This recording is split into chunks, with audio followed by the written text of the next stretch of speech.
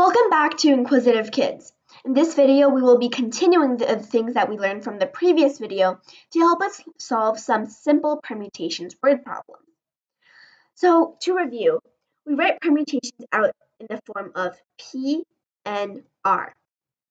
N means the total number of things that we are taking out of, and R is the amount of things that we are taking out. When solving permutations word problems, the two most important values that you need to identify before solving a problem is the N and the R. What is the total amount of objects, and what is the number of objects that you're trying to take out of that total? Let's look at our first problem. How many unique 3-digit codes can be created from the 5 digits 1 through 5?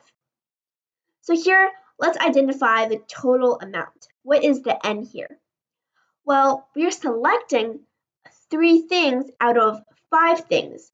Well, the things here being the digit, so 3 digits out of 5 digits.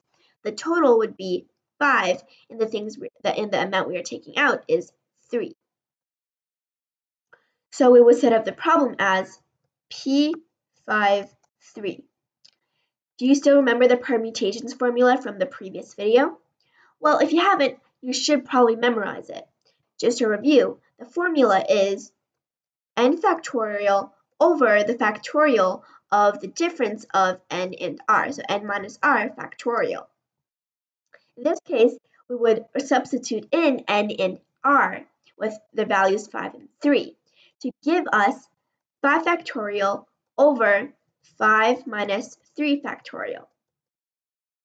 So 5 factorial, we can expand it out and write it as 5 times 4 times 3 times 2 times 1 over 2 factorial, which is 2 times 1. Top and the bottom can cancel out, and 5 times 4 times 3 is equal to 60. So 60 3-digit codes can be created from the 5 digits 1 through 5. This is our first answer, 60 codes.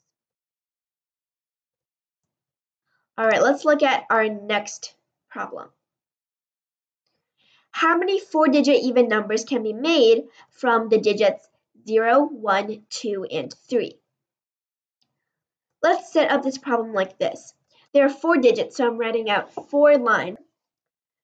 We know that we can only choose from the digits 0, 1, 2, and 3, and that it must be an even number. So beneath each of these lines, let's write out the possible digits that can go into that blank. Let's start with the first one. The first one, the possibilities are 1, 2, and 3. Why not 0, you say? Because the leading digit of any number cannot be 0, or else it will not be a 4-digit number. Because it said that it must be an even number, which means that it must either end in 0 or 2. Now we can do anything for the middle 2 blanks. We could do 0, 1, 2, 3, or 0, 1, 2, 3. Now, how many different possibilities are there? Well, we know for the first blank there are 3 different possibilities. For the second blank, there are 4 different possibilities to choose from. The third one, there are also 4 different digits you can choose from. And for the final one, you have 2 different possibilities to choose from. So by multiplying all of these together, we have 5 times 16, which is 80. 80, our answer is 80. 80 4-digit even numbers can be made from the digits 0, 1, 2, and 3. Now that is it for this video.